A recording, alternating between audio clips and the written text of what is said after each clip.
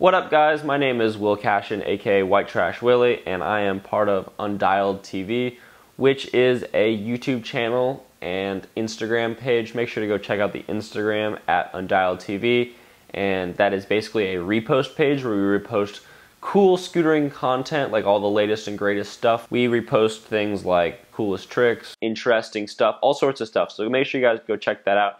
But today we're doing a little bit different of a video. Today on Undialed, we're going to talk about the controversial topic of whether or not scooters are a trend or not. And me personally, I really do not think scooters are just a trend. I don't think they're just a fad. I think that they're here to stay forever, and here's why. I'm going to start off with telling you a little bit of backstory of scooters. If you want to have real fun, you better have the scooter that can handle it. How you going to do wheelies without a wheelie bar? So the first scooter came out in the year 2000. In the first 6 months of them being out, they sold over 6 million models, which is absolutely insane. Like 6 million scooters, that's crazy. Like that's so many scooters, and that's just in the first 6 months. Over the next 10 years, they sold over 35 million models, which is crazy. They marked that for their 10-year anniversary, which was in 2010. And around this time is when aftermarket scooter parts became like a big thing. A lot of cool stuff started to come into the scooter market, and so did the video parts. A lot of new video parts started to come out, like the Proto video, the Razor video, and a lot of other stuff. And that's when the community really started to like be built. Now, when all these scooters first came out, like the 35 million scooters came out in the first 10 years, like you gotta think, like out of all the 35 million people who bought a scooter or had a scooter, like at least a few of them had like experience building machinery and like CNCing parts and welding stuff. So you got to think, like, out of those people, there's at least a few people that were like, oh, I want to make the scooter like super cool and I want to do a whole bunch of modifications to it.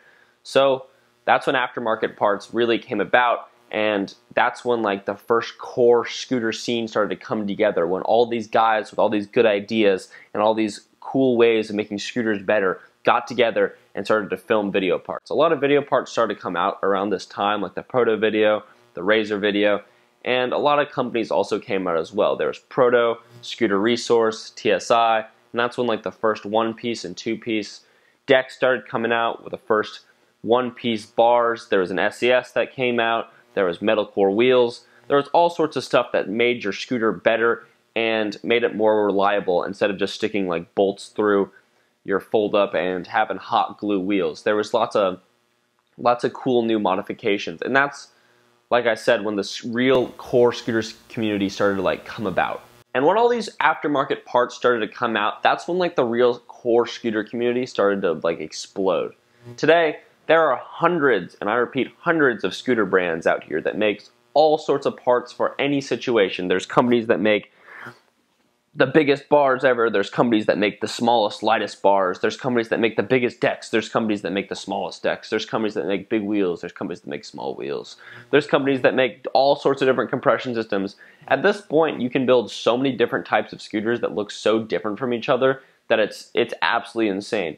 And you gotta think, with all this like variety and all this personality like or customization, that people and kids are gonna like latch onto that, because people love customizing things and people love making things their own. So if you can make your thing that you're riding your own and make it your very own personal thing that no one else in the world has the exact parts, colors for, then that really makes it your thing, and that makes it your like a piece of you. And that's one thing that I feel like will make scootering last, is because every single scooter is so different from each other, and every single scooter looks different and rides different, that like it's very personalized and it's very like individualized, and that's what makes it so cool and unique. Another cool reason that I feel that scooters are going to be around for a very long time is that the learning curve on them is very, very like easy.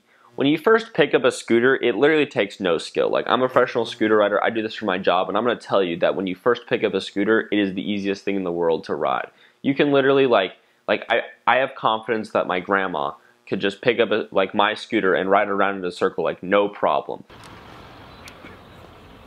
But that's very similar to video games, for example. Anyone can pick up a video game controller, press some random buttons, and do some random stuff, but it doesn't mean that you actually have like skill at it. The more and more that you start to work at scooters or work at, like, I'm going to use video games as an example, the more and more that you work on it, the more and more you level up, you get better characters, and you eventually have actual skill in the game, because the more and more you think what you want to do in the game, you can actually do it because you have the muscle memory and the skill. Same thing with scooters. Although it's easy to do at first, although it might be easy for you to do a bar spin the first day, or if you're good like Black Ninja, you can do a tail up in 10 minutes.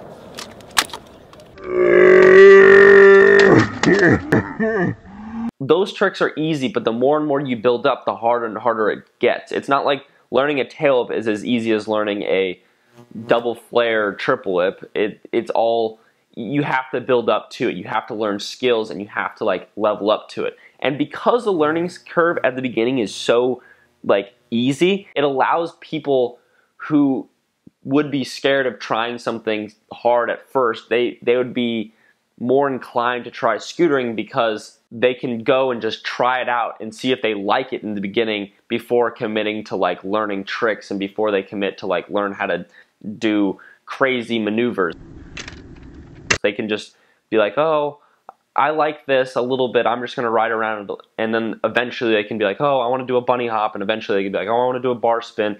And there's just a very like easy learning curve. So if someone is like scared of doing things in skate parks, it makes it more easy. All right, so along with the learning curve, like I'm gonna say that learning a double tail whip is probably about as hard as learning a kickflip. And I've saw and I've I've witnessed with my own eyes, like a scooter rider who's decent at scootering can hop on a skateboard very easily, just like a skateboarder can hop on a scooter and do basic tricks super easily. So it's like one isn't necessarily easier than the other. It's just at the beginning, at the very first steps, scootering is a little bit easier, and then over time they match up with each other and become just as hard as doing anything else. Like you're pushing yourself. It's not like you're beating a game.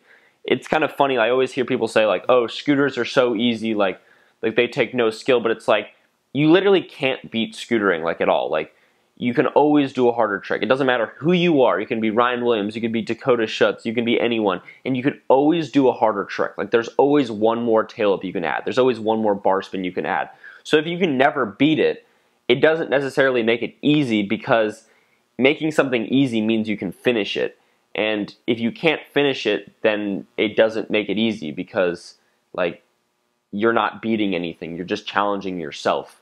So it's like, yeah, you can say that it's easy, but that just means you're not challenging yourself enough. If you want to actually like do something hard on a scooter, then do something you don't think you can do, and then you'll be in for a challenge. Like that's just how it is. So scootering is not easy. It's just challenging yourself. If you want to call it easy, then you're just going easy on yourself, honestly. Now I'm going to talk about the scooter community, because the scooter community is honestly my favorite thing in the entire world. I love the scooter community more than anything, and that's honestly the reason that's kept me into scootering for so long. The scooter community is massive, like so big, like bigger than we all think. It honestly is. Like there are scooter riders all over the world, in every single country, in every single state, everywhere. There's a scooter community, at least at each and every individual park. There's at least a few scooter riders who get together, and that's like their little like crew. And if you add all those people together, like there has to be like almost millions of scooter riders. Like at this point, there's so many scooter riders, it's crazy. It honestly is.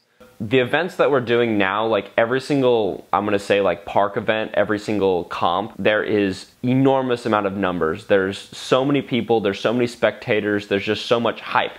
And also in street jams as well.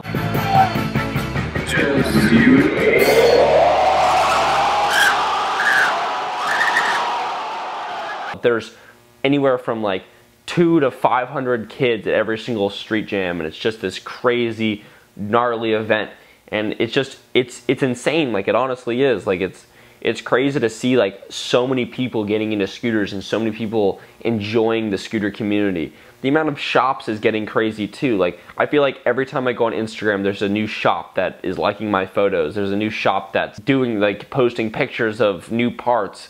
I feel like with all these shops and all these events and all of these competitions like growing and becoming bigger and bigger, it's creating like memories that these kids are gonna like latch onto for the rest of their lives. And then when their dads with their kids are gonna be like, oh, when I was a kid, I would go to these street jams on my scooter and do all these crazy tricks and watch the gnarliest stuff go down. And I honestly think that like all of this, everything that's going on right now is just like building a bigger backbone for the future of scootering, because like we're gonna look at all these events as like some of the first events, because if you think about scootering, like it's really not that old. Like it's not even like 10 years old yet. Like, I mean, aftermarket scooters, like obviously fold-ups have been around since 2000, but like scootering is not this old, and like all these events and all these jams and all this unique stuff that we're doing, like it's really like building community, and it's building like what scootering is, and it's really just so cool to see.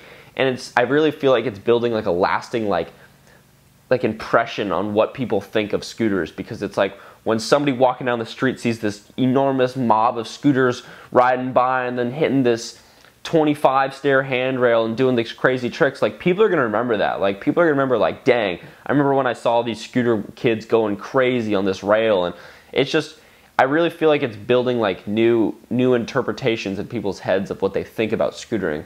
Another like really cool thing about the scooter community that's like, I feel like very unique, is that everyone in the scooter community like has each other's backs. And what I mean by that is like, if you go to a skate park on a scooter and you see another person there with a scooter, like you're instantly their friends. I remember when I first started scootering, when scootering was like pretty small, whenever I would go to the skate park and see somebody on there, Razor Ultra Pro, I'd be like, yo dude, like what's your name? Like where are you from? It was just like, it was so cool to like see other scooter riders. And I feel like because scootering is like not seen as like the coolest, as the sickest thing, whenever you see like another scooter rider with like at the skate park or like riding, you get hyped, and you like, oh, like here's another person I could ride with, here's another person I could meet, here's another person I got to talk to. And it's just like a very bonding thing, that even though it's just a scooter, it's so cool. It's like instant friends. It's awesome. For example, if you look at DC, they put out this promotion a while ago that was about these Wes Kramer shoes, that like this big like campaign policy that was like, oh, you need to eliminate all scooter riders and scootering just needs to die. And I remember that like basically put DC out of business. Like the scooter community saw this and was like, nah, and like literally were like fought back so hard. As the nation of scooter riders go apeshit all over DC's social media, screaming hashtag fuck DC everywhere. DC, with your filing bankruptcy ass. Y'all need to be nice to everybody. I don't even see DC like post anything about scooters. That campaign is gone, and it's like, it's just the funniest thing to see. Like DC like messing with the scooter community, because at the end of the day, it's everyone that rides a scooter has respect for somebody else that rides a scooter. So we're all gonna like come together if somebody like attacks us like that. And it's just so cool to see like how united everyone is. But I know all of you guys are typing on your keyboard right now, but Will, there's people fighting in the scooter community. Well, duh, there's people fighting in the scooter community. Everyone is so passionate about scootering that like when they see another scooter rider doing something in the scooter community that like contradicts what they find passionate, like they're gonna argue about it because they're passionate about it. Scooter riders take scootering to heart, so if anything like contradicts scootering, they're gonna get upset about it and they're gonna say something about it. Passion is driving all of the arguments. It's not like people are actually mad at each other. People are just passionate and they want to like show it, and they want to show what they really believe. So that's the reason I feel like people fight all of the time. It's not actually beef. It's just people are just passionate, and they just want what they feel like in scootering is important to them. They want to like show that. Let me get like into a little bit more into like the core scooter community. Something that I think is kind of cool about scooter riders is that like every single scooter rider has a little niche in their head that like makes them okay with riding a scooter. And I feel like that's like really interesting. I remember Busty Justy said that to me when he was at the house, and that like really stuck with me, because I really feel like every scooter rider does have a niche in their head that allows them to like ride a scooter, because scootering, like honestly, it's not that cool. Like if you scooter because you want to be cool, like that is such a lame reason to scooter, honestly. I feel like scootering is so cool because everyone that scooters like loves it, because it's not like something that you can be like, oh, I'm only gonna scooter because like it makes me look sick. Like if you want to do that, like go and skate. But it's like if you want to do like something that like you're gonna like fall in love with, and that you're gonna like not care what people think about you because you do it, like scooter. Like I remember in high school I got so much crap for scootering. I got so much hate for scootering. It was like crazy, and not from like my immediate friends, but just like people would say stuff here and there. And I don't know, it kind of got to me at times, but I remember like it didn't matter because I just loved scootering that much. Like it was, that's just how it was, and like I didn't really care what people said, so it's like scootering is just tight. Like it just is. When there's the scooter community, it's like there's this whole group of people that think the exact same way. So it's like you instantly like bond with them as friends, and it's sick. It's so cool. That's one reason why I love the scooter community. Let me talk about like the YouTube scooter community really quick. And this is like a really small group of people, I feel like, and I would say that I fit into it, Clayton fits into it, there's Raymond, Scooter Brad, Cody Flom, Tanner Fox is still part of it, only because I feel like every time that I have a conversation about scooters, Tanner's name comes up, so you're still in the scooter community. Jake, I remember when I like first got into scootering, if there was multiple YouTube channels making videos every single day about what I like to do, I could go home after school and spend like, I don't know, half an hour to 45 minutes watching my favorite scooter YouTubers every single day talk about scootering. Like, I would be so hyped. Like that'd be so cool, and that would keep me into scootering so much because I would always have something new to think about and always something new to talk about.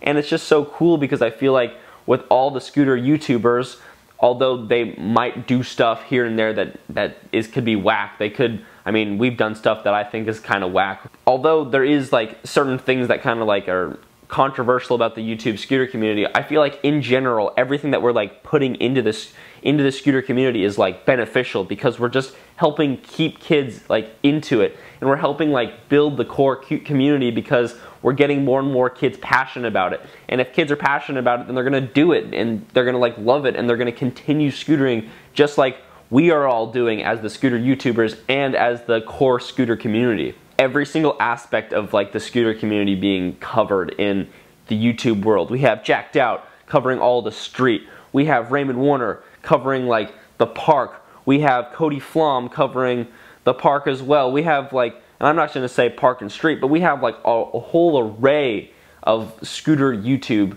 that is just like so unique. And like another cool thing is we literally have like so much going on in the scooter community that we literally have a news channel, Scooter Brad, reporting about the drama in the sport, which is like crazy that scootering has gotten that big that there's enough people that want to regularly watch that. And it's just so cool to see like how many people are getting involved. Claudius is the type of person in the scooter community that I feel like doesn't get enough respect for what he does. Whoa! What just happened? If you look at kids these days, kids don't go home and watch TV, they go home and watch YouTube videos. And if kids like young kids, if these kids can go home and watch content about scootering instead of watching, I don't know, like Dora the Explorer, they can go home and watch things about scootering and things about good nutrition and things about like staying hydrated and things about like staying active and exercising. Like that is the best possible thing that like kids could be told these days. I know it's by this crazy guy who wears neon, but like that's what keeps kids' attention, and that's what like keeps kids like interested. And it's so good that he's being part of the scooter community because he's building such a foundation for these young kids getting into scootering, because eventually when these kids get a little bit older, they're going to be interested in edits, they're going to be interested in comps, they're going to be interested in all this because Claudius is like talking about it in his videos. And it's so good to see because he's really building the scooter community from like nothing. Like, not the scooter community we know right now, but the scooter community in 5-10 years from now. Like, he's building that right now. And all those kids that are watching, like, they're eventually going to be scooter riders. Well, maybe not all of them, but like a good percentage of them are going to be scooter riders. Another like interesting things about like the kids in the scootering community is, as opposed from biking, rollerblading, or skateboarding, or any of the other action sports that have came about in our time that we know, all of the kids that have started scootering are kids that have been born into the internet. So all of these kids are conditioned to already want to watch all these YouTube videos. They're already conditioned into like not knowing what a magazine is. They're already conditioned, and like we're building like the perfect scooter community for these kids. Scootering like literally is based on Instagram. Like, it is. Scootering, like your account in scootering is Instagram. Like, as bad as that sounds, like that's what it is. And it's like, but that's how just scootering is, because scootering has been born in the internet. The first scootering videos were posted on YouTube. They weren't on VHSs. They were on the internet. All the scootering content and all the scootering information has always been on the internet. It always has been. So it's like scootering, it's very hard to tell in the exact direction it's going because it's such a new and advanced type of like action sport, because it's solely based, like it was solely born into the internet. And I think that's like something really cool about it. It's very hard to predict the future of it because we just don't know, because we've never seen anything go this route before, like compared to other action sports. Right now I'm going to talk about the hate. People say they hate scooters, but do they really? Honestly. Sorry. It's like if you hate, like I always hear skateboarders say, like these grown skateboarders always say, oh yeah, I just hate scooter kids. But it's like, do you hate scooter kids or do you just hate kids? Because if you put that scooter kid you hate at the skate park on a skateboard, for example, would it make the problem any better?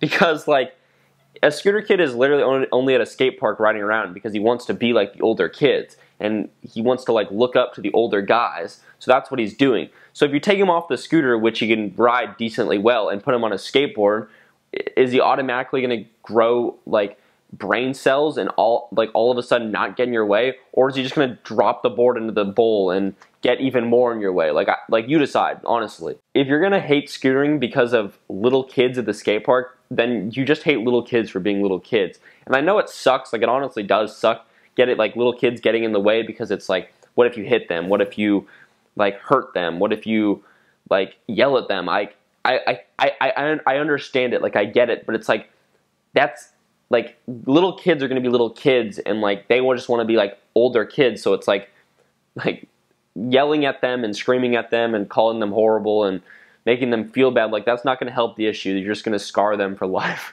So like another interesting thing going along with that is like, suppose that kid at the skate park who is like a little kid, like suppose a 5-year-old kid riding around at a skate park on a little scooter. That little kid goes to the skate park and gets yelled at by some older guy saying, oh, get out of the way, you snake. Suppose that kid gets yelled at and then never wants to go to a skate park again.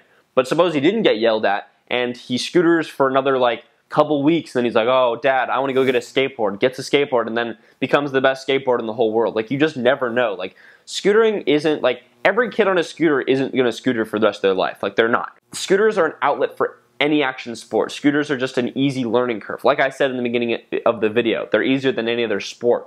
That's why they get picked up so easily, and that's why they're so like attractive to people. So it's like, just be respectful of those little kids, and I promise you, like they're not going to act this dumb forever. Like they're going to grow up, they're going to realize like that they were doing stupid stuff at the skate park, and they're not going to do it anymore. Like that's just how it is. Just set a good example, and like that's going to be the best thing in building the scooter community, honestly. So something that happened recently that's really cool and is paving a way for like how skate parks should be in the rest of the world and the United States is, last year California passed a law saying that scooters are allowed at every single skate park, and not just that, it's basically an all-wheel law. So anyone at a skate park, anything with wheels that doesn't have a motor is allowed at skate parks. And this allows scooters at every single skate park, which is super, super cool and awesome. Like it's what we need. And if every single state could then adopt like scootering being part of skate parks, then scootering is going to be here forever, because there's always going to be more and more kids going to the skate park on scooters wanting to learn how to scooter, because of the amount of content that's coming out and everything that's going on. Another cool thing that I'm starting to see now is actually anti-scooter signs. This is actually really cool because people are starting to notice that scooters are becoming a thing, and they're starting to print signs that say no scootering, along with no skateboarding, no rollerblading, no biking, all these other sports. Like we're now like being included in that, and I think that's really cool that people from the public are taking notice and they're taking action about it, and it's a cool respect level that I like. I'm going to talk about the numbers in scootering, because the numbers in scootering are insane. Like they are. I'm just going to take myself for example. Now, I turned my Instagram account off business mode. If you have your account on business mode, take it off, because that is possibly one of the reasons why people's accounts are getting deleted. So I took mine off. Business. Oh, another thing. Also, don't press the appeal thing whenever you upload a video onto Instagram. Like suppose you upload a video and it has a copyrighted song, don't appeal it, because if you appeal the wrong song, your account will get deleted, because that's what Instagram is doing now apparently, so don't do that. But we have some of the highest numbers there is in action sports. Like it's crazy. If you look at a scooter rider compared to like a professional skateboarder, like, and I'm not saying like the top dog professional skaters, but I'm saying like the average pro skater. Like scooter riders have more followers than the average pro skater, and we get more likes, we get more views. It's starting to show like how big the scooter community is getting because of how big the numbers are. So something that I find very interesting about scooter riders post is we get a very high amount of views compared to like ratio. So that means a lot of people are liking scooter videos but not showing any like attention to it. So that means like everyone loves scooters. Like everyone loves scooters deep down. Scooters are sick, and you have to admit they are. But like people are too scared to be like, oh yeah, I'm gonna like this video of a scooter rider, because they don't want their friends and people talking bad about them. Oh, you like scooter posts? Oh, you're so lame, blah, blah, blah, blah, blah. People are so interested in scooters, but they just don't want to show it. And I just think that's so hilarious. And I get good amount of views on my videos, but like suppose I'll get 50,000 views on my video, but only 10,000 likes. That means that 40,000 people saw the video. Oh, this is cool. Oh, but I'm not gonna like it because they're just too scared to, or something. I don't know. It's just very interesting to me. And I see so many scooter riders. Like literally, if you post a video of a girl riding a scooter, guaranteed 100K views, no doubt. And it's just so funny to see like how people think about scooters. Oh, girls riding a scooter. Oh, I can't take it. Another like interesting thing about scooters is like how controversial they are. People always say to me like, oh, well, scooters are so lame, but then they'll proceed to like have their eyes glued to me while I go do a trick because they're so like interested about it in like a weird way. I just think it's so like fascinating to me. People love flips. That's why people watch the Olympics. That's why people watch, I don't know, like parkour. That's why people watch stuff. And scooter riders do the most flips out of like anyone. And it's like if you go to a skate park, the probability of seeing somebody flip on a scooter is a lot higher than the probability of seeing somebody flip on a skateboard or a bike or rollerblades, if you see any rollerbladers. So it's like people are always going to the skate parks expecting to see some crazy thing happen on a scooter, and that always like keeps people's attention, and that like attracts more and more people, and that gets more people into the sport, thus saying why I think scootering is going to be around forever. Now the last little bit that I want to talk about is the future of the sport. Now, I think scootering is going to be around forever, like I keep saying in this video, but I honestly am very curious to see where the scooter community goes. Right now, in this time, this video is being filmed in September of 2017. I'm really curious to go back in a couple years from now, watch this video, and think like, oh, this is how the scooter community is, or this isn't how the scooter community is, because I'm honestly very curious to see the direction that it's going. I think scootering is here to stay. I think that it's a very hyped up sport. I feel like it has a lot of attention on it, and I feel like it has the potential to grow into a massive audience, like a massive scale. Like I know it has the potential to just be the biggest, and I don't know, I'm just stoked to see where it goes. I can't really say anything to this point. I'm not gonna like speculate where I think scootering is gonna be, but yeah. Alright, well, this was like my first ever attempt at making like a talking type video. If you guys enjoyed this type of video, and if you guys want to see more videos like this, make sure to drop a comment. I want to hear you guys' constructive criticism on what I talk about and how I talk. All sorts of cool stuff. I just want to hear you guys' opinions mostly. If you guys want to follow me on Instagram, go ahead. It's White Trash Willie. Make sure to go follow Undialed on Instagram at UndialedTV. Make sure to go follow Clayton on Instagram at Clayton Lindley. And yeah, hopefully you guys enjoyed this video, and we'll catch you tomorrow. Peace out.